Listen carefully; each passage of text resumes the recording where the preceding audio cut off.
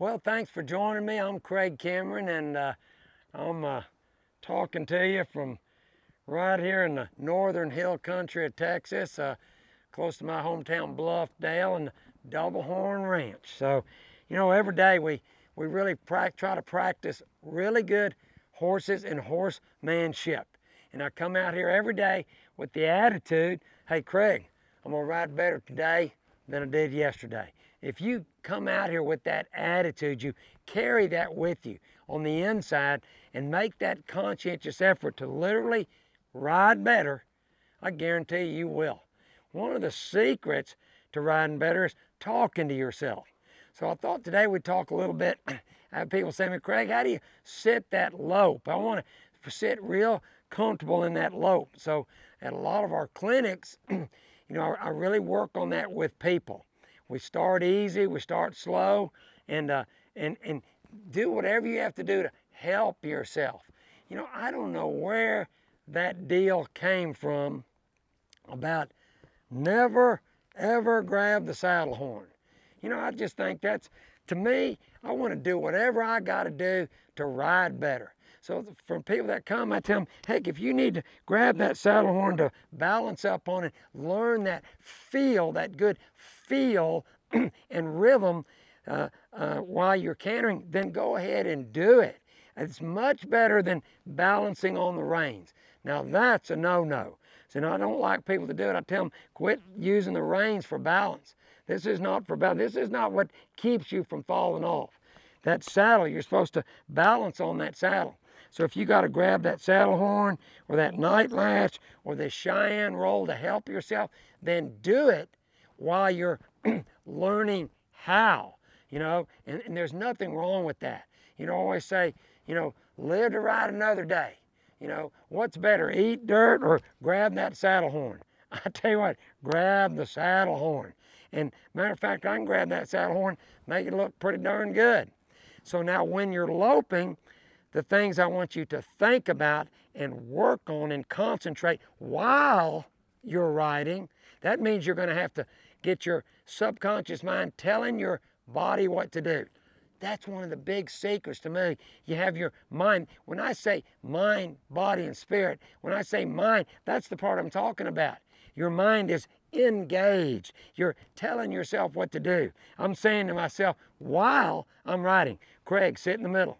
Craig, quit that leaning forward. Craig, do not lean. Craig, from your belly button down, roll those hips in rhythm with that horse. Craig, get your feet underneath you. Craig, relax your legs and bend your knees and get your chin up and look where you're going. I am literally saying that stuff to myself while I'm riding.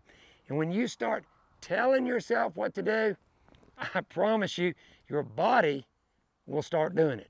So that's what I'm going to do. So you're going to hear me sort of talking out loud and telling myself what to do.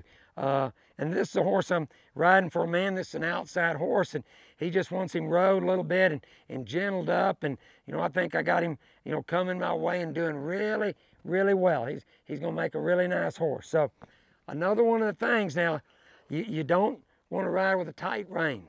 Soft touch, loose rein, slow guiding hands, guiding, not pulling. So now for me to ride off, I'm going to already start telling myself what to do. So I'm going to say, Craig, get your hands forward. Watch me move my feet back about 3 inches. I want to start this horse from behind right here. And I'm going to squeeze and what? Push with my seat.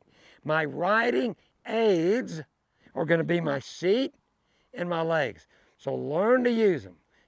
So again, I'm going to squeeze and push and ask this horse to step forward. Now, I'm walking, I'm going to build up to a lope. But in the meantime, I'm saying, Craig, get ready, get your hands forward. I don't want to ride with my hands way up in my belly, just kind of natural-like, on a soft touch and a loose rein. So as I go to gain speed here, move my feet back, squeeze, push with my seat. Just tip into a trot.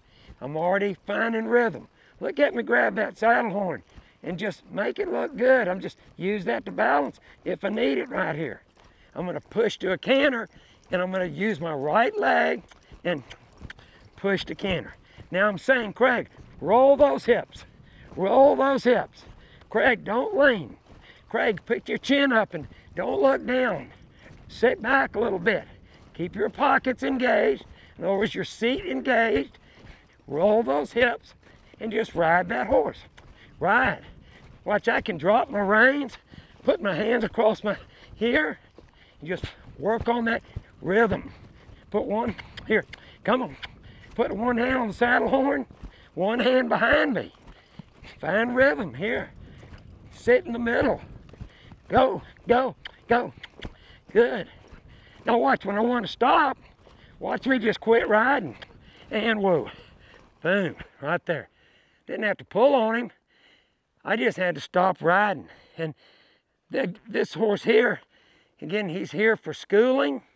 And this is good for him and good for me. We're working on a unison, a rhythm, a harmony, a togetherness. So I tell people, don't be dead weight, be live weight. Learn to move with that horse. Listen to me, I'm kind of breathing a little bit because, you know, if you've ever listened to me before, you hear me say, it's not sitting, it's riding. So engage yourself and go to work and use your whole body. And that's how you become what we call a fit rider. But all the time, my mind was working and I was telling myself what I should or should not do.